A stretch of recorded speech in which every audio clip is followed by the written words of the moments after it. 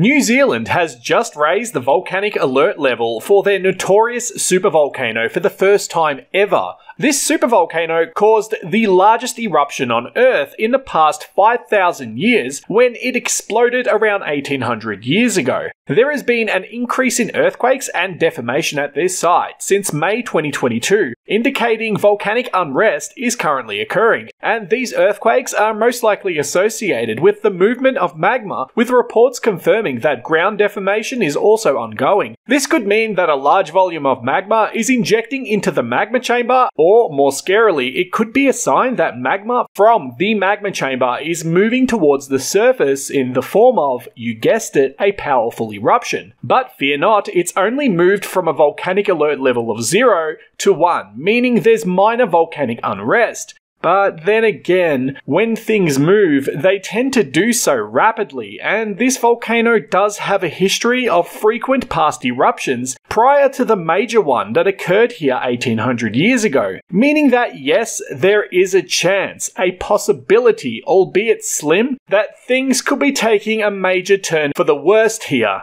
Let's just pray that isn't the case though. If this replicated the 200 BC eruption, let's just say the vast majority of the North Island would be devastated in a manner that we probably couldn't accurately fathom in our minds. And for a good reason, it would be horrifying beyond belief.